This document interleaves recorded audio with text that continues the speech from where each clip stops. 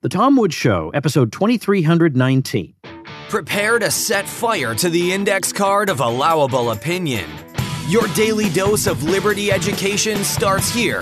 The Tom Woods Show. Hey folks, believing that the end of the world might be a bad thing that we should try to avoid is not a Russian talking point.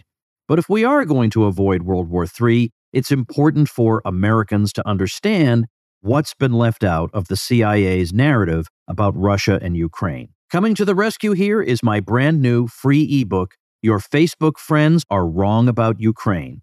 Pick it up at wrongaboutukraine.com.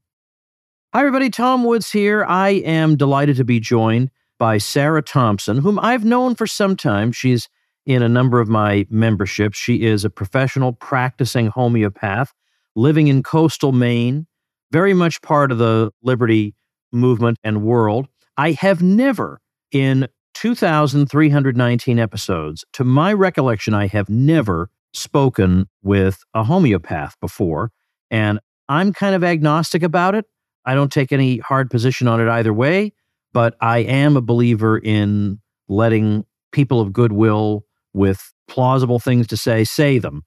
And when I say that, I mean, as long as they're within a reasonable range. I don't consider the writers for Jacobin magazine to be plausible, so they're not going to be invited on the Tom Woods Show. But I do think that different ways of approaching medicine are, or very much ought to be, at least on the table. You get several different perspectives, and then you can decide what works best for you. So, Sarah, welcome to the show. Hi, Tom. Thanks so much. It's great to be here. I promise not to bring any Jacobins into the conversation. That's good. I knew I could rely on you for that. So, first of all, let's start with the obvious. There are going to be a lot of people, maybe not a lot, but let's say a substantial minority of listeners who, when they hear the word homeopath, are going to roll their eyes. And that certainly would have been me, even as recently as a few years ago. Now I feel like there are no existing orthodoxies I am unprepared to challenge. So I am prepared to listen. Where do you think this comes from? I mean, I suppose if I were to ask a practitioner of allopathic medicine, he would say, well, look, there's no serious studies. We have no data to point to. It's all anecdotal. It's all placebo, whatever. They're going to say something like that. What's your elevator pitch in favor of your unorthodox position? Sure. Well, I mean, I would start with my story really was the most powerful piece of the puzzle to begin with, which was that I was 33 years old and I had a 4-year-old and 8-month-old. And I reached across the dining room table and I told my husband, I promise you I won't die. And I checked myself into the hospital with a diagnosis of acute myeloid leukemia. I had to sign a release that said that the treatment might leave me infertile, which it did. And I went through, over the course of keeping that promise, 4 years of extensive inpatient chemotherapy. I went through bone marrow transplant. I had a liver failure. I, at one point, weighed 94 pounds and could barely walk to the end of my driveway. And then, thanks to homeopathy, after all of that, 9 years later, I am in the best health of my life. I'm on no medications. I feel terrific. So, first, there is that just testament and testimony to the power of this modality. But homeopathy is a system of medicine, just like any other system of medicine that has a complete theory, just like Chinese medicine or Indian Ayurvedic medicine. It's been around for about 200 years. It was started by a German physician who was empirically studying the literature of medicine because he had become so appalled by the actual practice of medicine in those days. And he really discovered that you could heal people in this gentle way where you didn't have to abuse them. And that was so popular that the medical doctors at the time were very, very angry because they were losing a lot of money to the homeopaths. And there has been this ongoing antagonism ever since, really. And then it can be a hard thing sometimes to get your head around because the quantities of the actual medicine are so small, and that seems so different from what we have been taught to think of as medicine. But there are meta-studies that clearly show, including one that was used by the Swiss government to justify the continued use of homeopathy in their public health, which I know is not our favorite thing here at the Tom Woods Show, but it is important to say that it even got past the bureaucrats that time. And also that pharmaceutical companies are using formulations created from medicines that are prepared in this super diluted and highly agitated way. They're patenting drugs that they are creating that way. So they do know that it works. They just don't like that there is this cheap and accessible way to use it without patenting it. How do you define homeopathy? Well, homeopathy is the study of similars. It's similar suffering is what it means. So we take a full case. When you see a homeopath, you get a very deep and complete intake. The initial intake can be up to 2 hours, and learn really the full case, and then match to that case a homeopathically prepared, what's called a remedy, that has a similar profile of symptoms in what we call a proving, which is the way that we do the research to determine what the symptoms are that the remedy would cause. And you match those two together, and it stimulates the body's own healing process to come online and overcome that level of either organic pathology or functional disease that is a state that it has gotten stuck in. If I were a practitioner of traditional medicine, the kind that you would encounter if you, I don't know, just went down to your local doctor's office and you reported a series of common symptoms to me, I would be likely to dispense to you the same medication that the doctor farther down the street would dispense to you. But is the same thing true in homeopathy, where it's all the same remedies with just a bunch of practitioners, or do different practitioners emphasize different types of remedies? The remedies are standardized. The manufacture of homeopathic remedies in the US is subject to FDA oversight. The homeopathic pharmacopoeia of the US is subject to that FDA oversight. So the remedies are all standardized, and they all have specific and clearly defined profiles for the symptoms they match.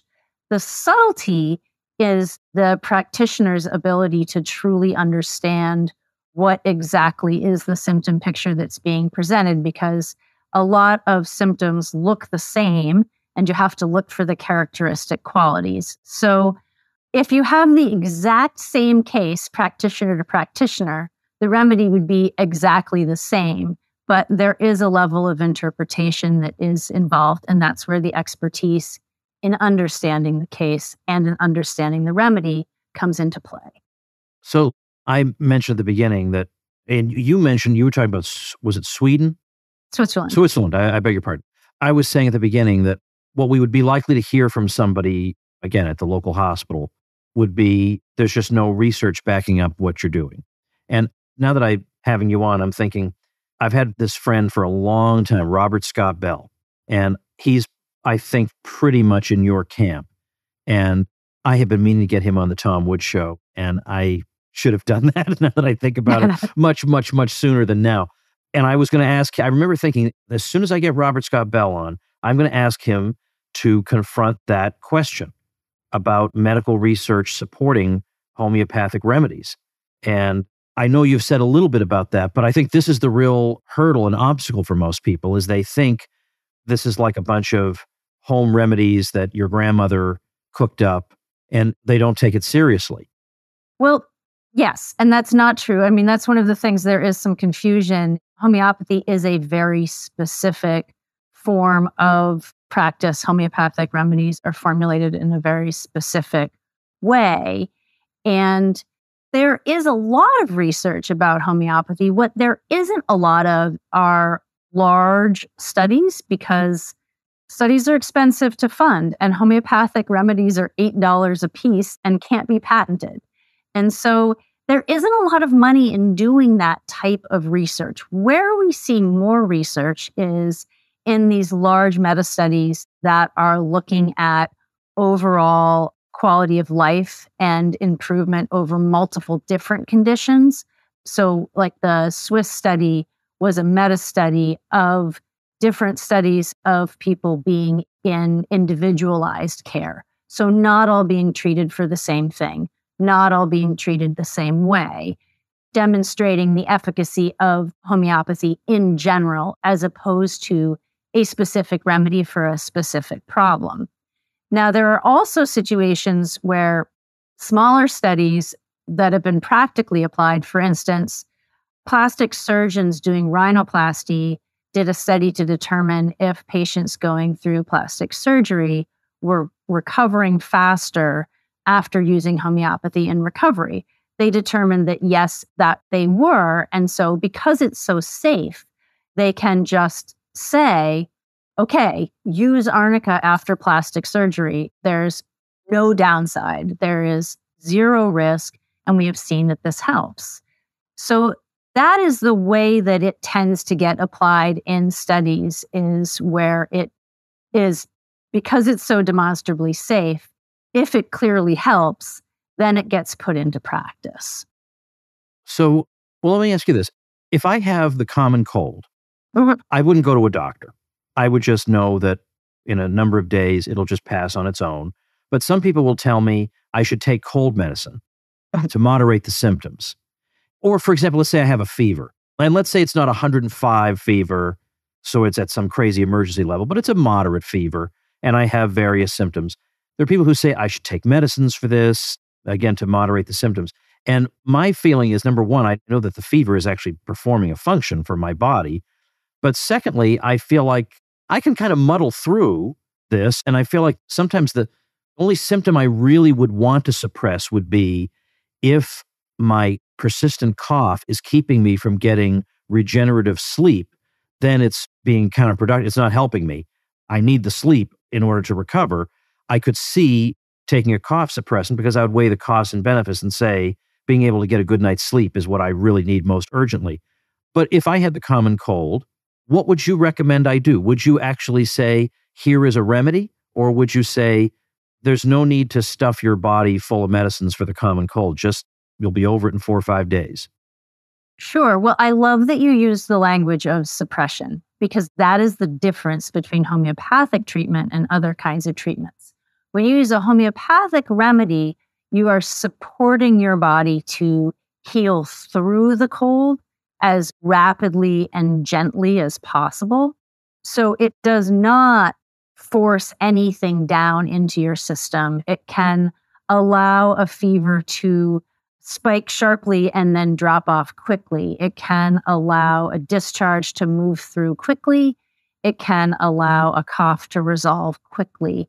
And sometimes you would not necessarily go to a situation where I might not use a remedy if someone was dealing with the common cold, would be if they were in treatment for a deeper chronic, where it was clear that more superficial acute situation was part of the healing process. But if you just get a bug, the homeopathic remedy actually helps your body integrate that healing process more rapidly. And so, yes, absolutely, I would support that process and encourage the use of homeopathy in order to get that good sleep, in order to get that healing moving forward. If I take zinc drops because I feel the very, very beginnings of a cold coming on, would that be considered a homeopathic remedy? Nope, that would be considered a mineral supplement. But there are homeopathic remedies made from all those same substances. So there could be a situation where homeopathic zinc would be indicated by your symptoms. And it might not be the same situation. Well, now here's what I wonder about. With the medicines that I see advertised on television, the list of side effects is, at this point, it's a public joke that they have all these side effects. We become numb to them. And I generally don't get these side effects. I haven't taken any kind of novel medication in quite some time, but I've never had a problem with that.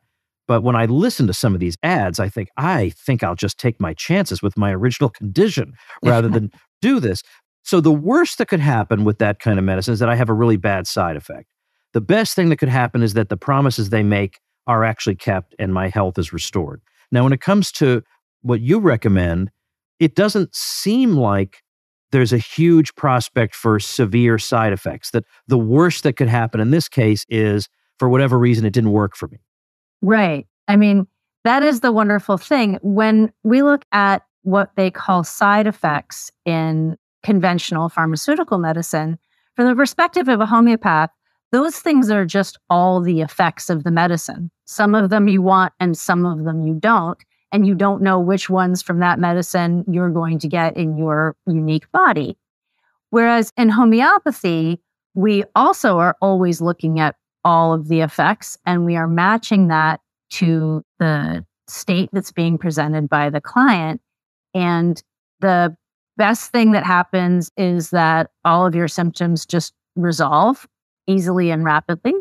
And the worst case scenario really is that nothing happens at all, but there's no danger to these substances because of the way they're prepared, because of the process that they go through. Everybody, a quick message from Converso. I use the Converso app for privacy because I care about privacy and because other messaging apps that tell you they're all about privacy look like the NSA next to Converso. With Converso, you've got end-to-end encryption, no storage of messages on the server, no user or metadata. And it's not just you and me. Huge percentages of Americans are saying they're concerned with their lack of privacy and data security. They're fed up with being tracked online. They distrust big tech. They think they influence politics, you think? And they think their phone's listening in on them. They believe their texts and calls are not secure.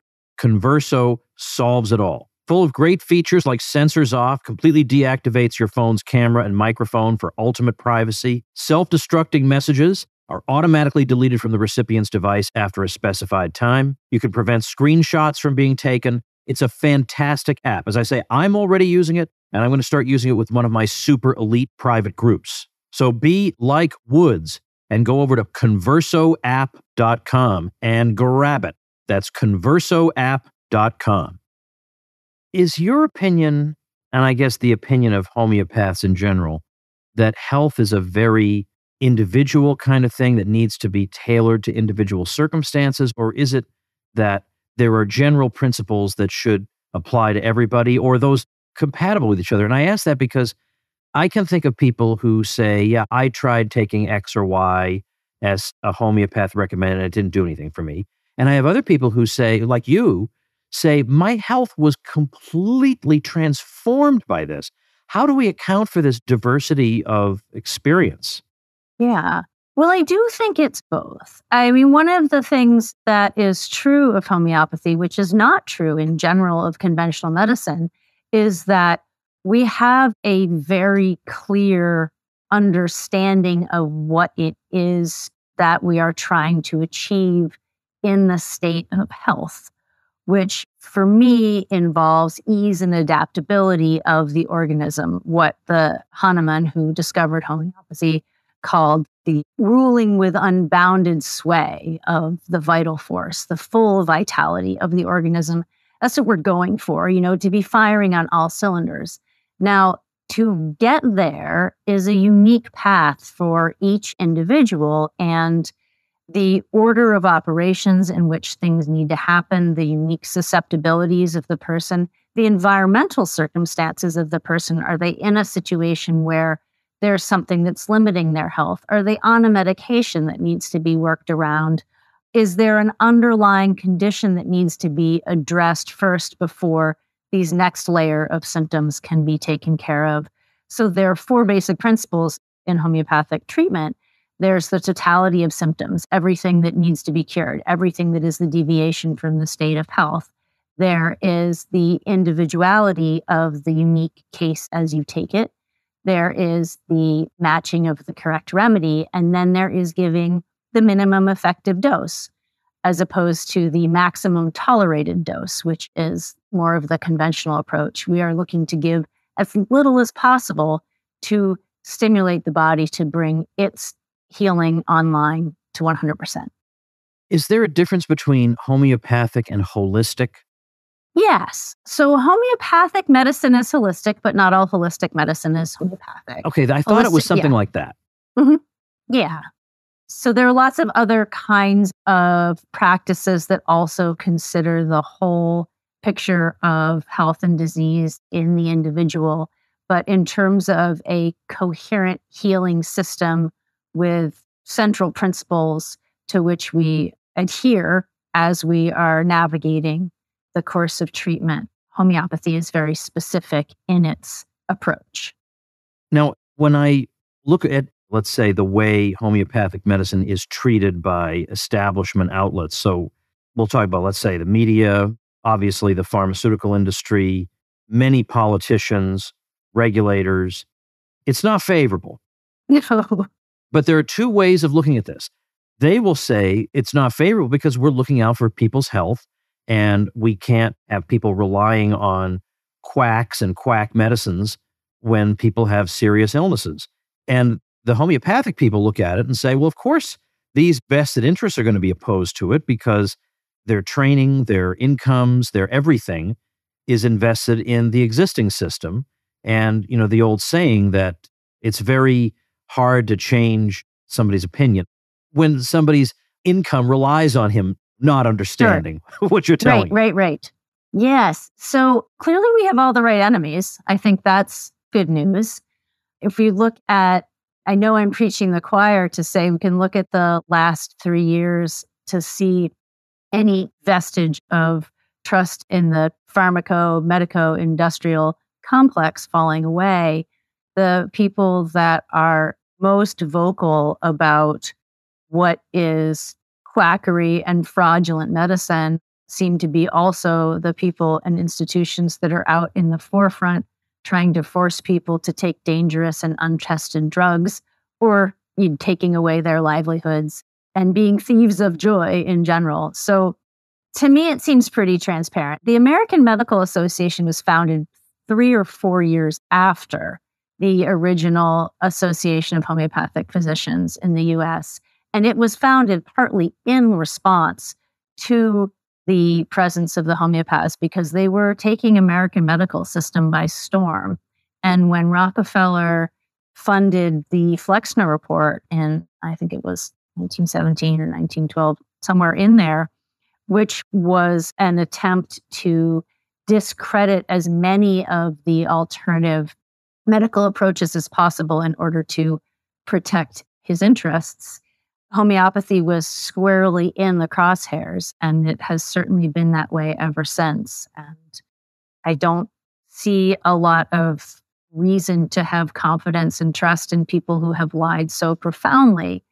But at the same time, the onus is also on people in my profession to demonstrate efficacy and healing. And I have seen that. I have seen it powerfully in testimonials, but it's also available clinically. And in parts of the world where people can't afford to necessarily spend the kind of money that Americans spend on medicine, they use homeopathy more because it's inexpensive. And in India, in the hospitals, often they will even use homeopathy as a primary form of treatment for diseases such as cancer, and have success doing that. And I have studied with some of those homeopaths. I have studied with homeopaths who are working effectively with people with HIV and severe symptoms in Africa, in places where resources are constrained and people turn to these alternatives.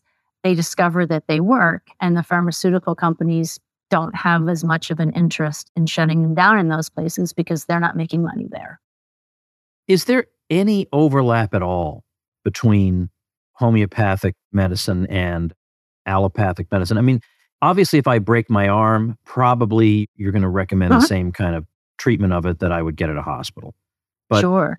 If I have appendicitis, is there in principle a homeopathic surgeon who would say you should have your appendix out?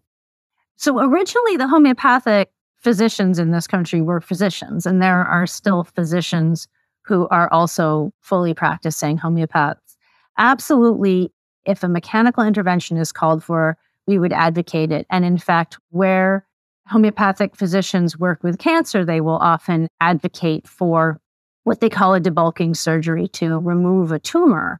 And the other part of it is to remember that when we're dealing with whatever level of vitality is in the individual person, that is the thing that is being brought online to heal.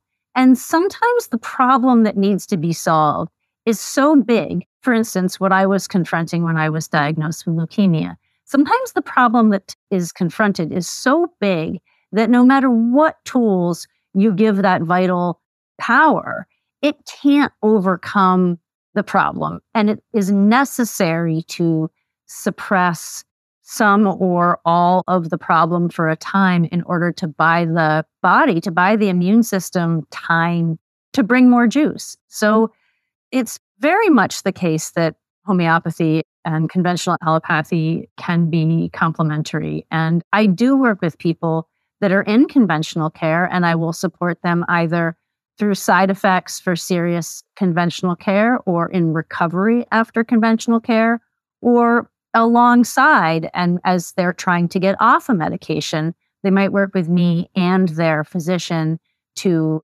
use homeopathy to support the taper of a medication. So there are lots of times when, I have tremendous respect for the medical profession honorably practiced. And there are a lot of times where I would say, this isn't my bailiwick. You need this other kind of support, and I can support you in that process. Was homeopathic medicine your pathway to what we sort of clumsily call the liberty movement, or was it entirely coincidental? I grew up with Mises on the bookshelf. I have some OG cred. So my path was circuitous. I grew up with a libertarian bias in my life. And then I did not really think that there were very many other people out there because I certainly didn't know them. But I knew they were online, and I studied economics, but was just appalled by what I saw in the finance world. And so I left finance and I kind of wandered around in horticulture, but always with this underlying passion and principle for Austrian economics and the basic principles of individual liberty. And then when I found homeopathy through my healing journey, not having anything to do with these other aspects of my interest, I was astounded at how intellectually and principally consistent it was in so many ways with those other viewpoints, because it's individualized.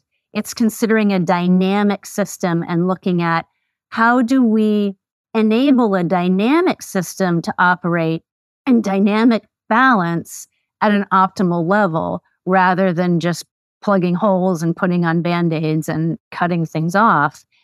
And I loved the fact that it is internally credentialed rather than externally licensed, and that homeopaths don't take insurance in this country. So I like that aspect of it. And there just is something anarchic about it, because we have all the right enemies. Everybody from Google to Fauci to the FDA, all the right kind of people hate us.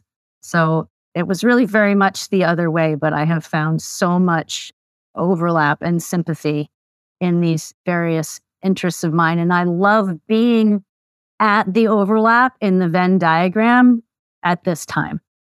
What's your website, and what would be the next, let's say, the action item you would like a curious person to take? Yeah, so my website is, and everybody should check the show notes if you don't know how to spell this, but it is www.innerc, so that's INNERSEA, homeopathy, HOMEOPATHY.com, innerchomeopathy.com. And on my website, in several places, pops right up, there's a button where you can schedule a free call. That's a full 30 minutes with me. There's no obligation. There doesn't have to ever be anything after that call, but we can talk about what's going on. What might you like homeopathy to help you with? What is homeopathy? What do I do? And I work completely remotely, so I actually do have clients all over the world, and I really encourage people to schedule that call. Even if you just have questions, even if you're just curious, you don't have to know that you want a homeopath in order to schedule that call. It's totally free, and you will walk away with some insights and understanding. All right, so I'll have the website at tomwoods.com/2319. Well, thank you, Sarah, for answering some questions and helping me and a few other people who listen to understand this a bit better. And I hope people will check out innerchomeopathy.com. Thanks so much. Thank you so much, Tom. And thank you, ladies and gentlemen. Become a smarter libertarian in just 30 minutes a day. Visit TomWoods.com to subscribe to the show for free, and we'll see you next time. Like the sound of The Tom Woods Show? My audio production is provided by Podsworth Media. Check them out at podsworth.com.